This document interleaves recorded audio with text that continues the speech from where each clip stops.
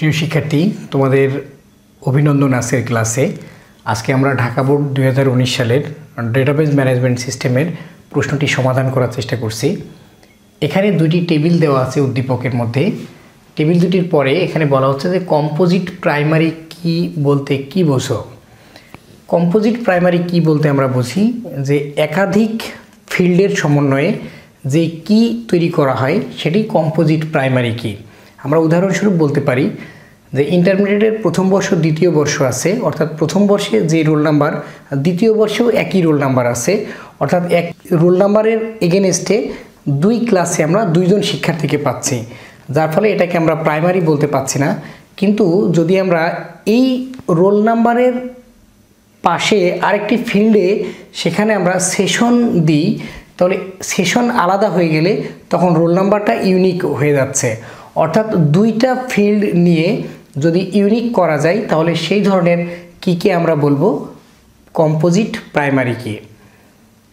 খ নাম্বার, ডেটার নিরাপত্তায় এনক্রিপশন কার্যকরী পদ্ধতি ব্যাখ্যা করো। অর্থাৎ কোনো একটা ডেটাকে যখন পাঠানো হবে অন্য কোথাও অনুমোদিত ব্যক্তির কাছে, এই ডেটা পাঠানোর আগেই সেই ডেটাকে অন্য একটি ফরম্যাটে রূপান্তর করতে হবে, যেখানে শুধু কোড থাকবে।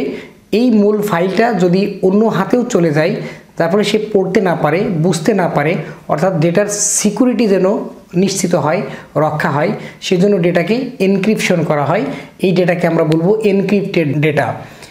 এটাকে ছোট করে উদাহরণ দিয়ে আমরা বলতে পারি এরকম যে আমরা যদি ওয়ার্ড ফাইলেই যদি একটি তথ্যকে অন্য কোথাও পাঠাতে চাই, তাহলে এটা যদি আমাদের বাংলাতে লেখা থাকে, তাহলে এটার ফন্ট যদি আমরা চেঞ্জ করে দিই, দিয়ে যদি সেভ করে পাঠাই, তাহলে কিন্তু অন্য কেউ পেলেও এটা পড়তে পারবে না।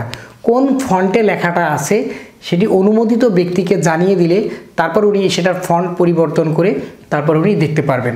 কিন্তু আসলে এখানে ফন্টের ব্যাপার না, এখানে মূল ব্যাপার হলো মূল ফাইলটিকে একেবারে কোডে পরিণত করা হবে, কোডে রূপান্তর করা হবে, যেটা সাধারণ মানুষের পক্ষে বোঝার কোনো উপায় থাকবে না। অর্থাৎ মেশিন শুধুমাত্র রিড করতে পারবে উপযুক্ত কমান্ড পেলেই। এই জন্য এটাকে বলা হচ্ছে যে ডেটার নিরাপত্তায় এনক্রিপশন কার্যকর পদ্ধতি। গ নাম্বার, উদ্দীপকের আলোকে টেবিল 1-এর ফিল্ডগুলো আলোচনা করো।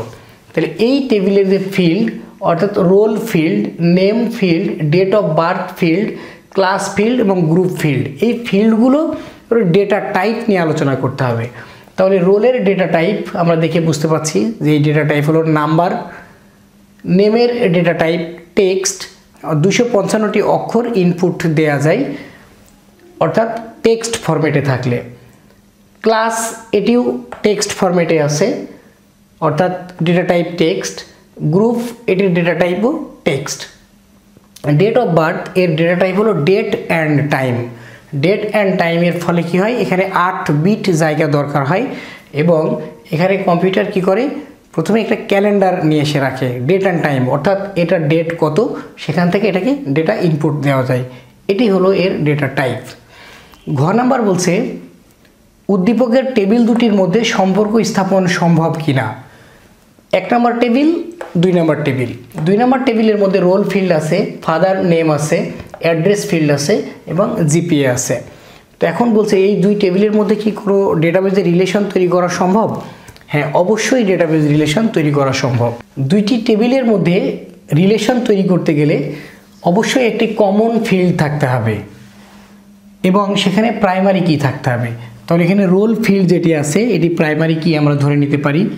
টেবিল 2-এ যে রোল ফিল্ড আছে সেটি কমন ফিল্ড এবং একই রোল আমরা দেখতে পাচ্ছি। 101 এখানেও আছে, 101, 102 এখানেও আছে, 102, 103 এখানেও আছে, 103, যার ফলে আমরা বলতে পারি এই দুই টেবিলের মধ্যে 1-to-1 রিলেশন তৈরি করা সম্ভব। সুপ্রিয় শিক্ষার্থী, এই হলো আমাদের ক, খ, গ, ঘ এর উত্তর। আশা করি তোমরা বুঝতে পেরেছো। এইগুলো তোমরা অবশ্যই লিখবে। তো তোমাদের ধন্যবাদ জানাচ্ছি আজকের ক্লাসে সাথে থাকার জন্য। তোমরা ভালো থাকো, সুস্থ থাকো।